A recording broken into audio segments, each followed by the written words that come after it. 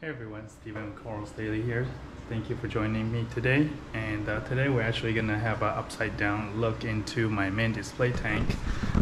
Just a fair warning, there's quite a bit of algae bloom going on in here. Not really sure what's going on. I think the temperature fluctuation is springtime. Right now it's actually bouncing to a warmer temperature, so again it's affecting how the overall system is reacting to some of the temperature fluctuation. It is a large system, again, 900 gallons, so it's a little bit difficult for temperature to fluctuate, but at the same time, if it does fluctuate, it also take a while to come back. So without further ado, let me step up here, and here is the top view of the tank. I'm gonna have one of these guys to allow you to look down, and then I am going to prepare a pointer because we are going to discuss what had happened to my Gigas Clam and what was essentially the remedy that I used against it.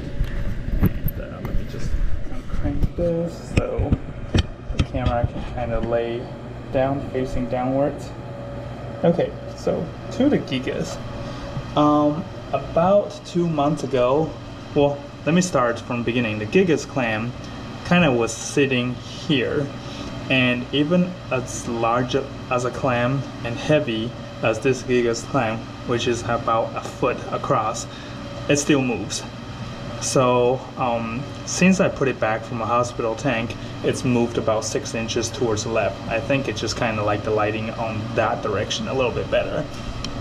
Anywho, I used to have the Gigas Clam kind of sitting right here, and then that clump of clownfish and anemone was sitting right about where the Gigas Clam is here. There's about 4 or 5 inches between the tip of the anemone and the Gigas Clam's mantle extension. So, I wasn't really worried about it until one day the Gigas Clam actually moved itself enough that it was actually coming into contact with anemone.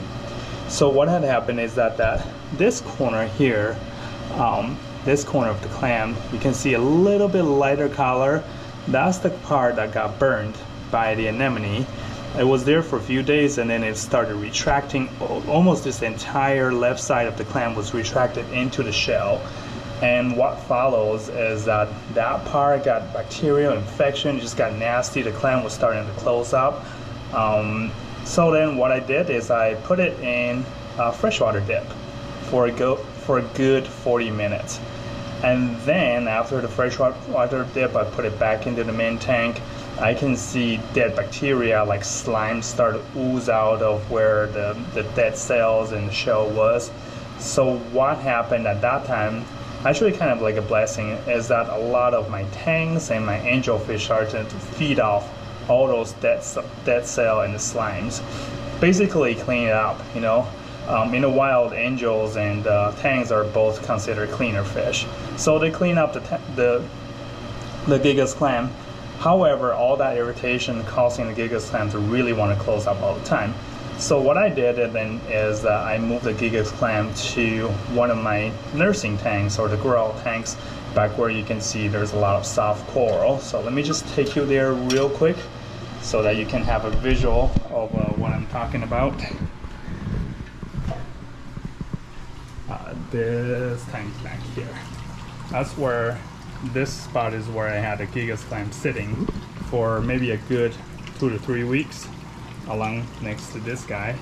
So anyways, the Gigas Clam totally and fully recovered while sitting there. Super blessed to see that. And then I drop it back into the main tank. And now, let me just go back to the top view, because that's my favorite view for looking at all the clams. So now it's back in the middle of everything and middle of the attention. Again, thanks to my friend. He gave me the Gigas Clam. He actually raised it from maybe like a 3-inch little thing, and eventually it grew to about 8 or 9 inches. And once this clam has been in my tank, it's grown maybe another 2 to 3 inches. So now it's a whole foot across, actually vertically, probably not horizontally. But if you look at all my fish, they're like 4 to 5 inches. between 4 to 5 inches, so you kind of get an idea how big this Gigas Clam is. So that's my story to share for today. Just basically watch out for anemones. Fortunately for me, these guys have not moved or walked. It just kind of sweeping out its tentacles and never really extended it. The Gigas actually did it to himself. So the Gigas Clam was walking towards it. So that's just one lesson. Be careful where you put your clams. You know, even if you have initially put it in a safe spot, over time they may start creeping towards a spot where they may get harmed. So just, you know, be careful and keep an eye out for it. So that's it for today. Thank you for joining me, and I hope you come back and enjoy my chat next time. Thank you. Bye.